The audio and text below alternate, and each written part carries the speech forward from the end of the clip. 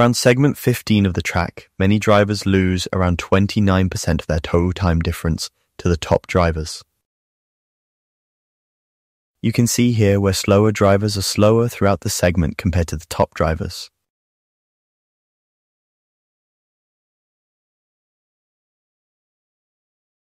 Want to get faster in iRacing? Track Titan gives you automated insights on how to improve. Use code CIRCUIT6708 when signing up for 30 days of free extra insights. Breaking Points and Key Moments Guide.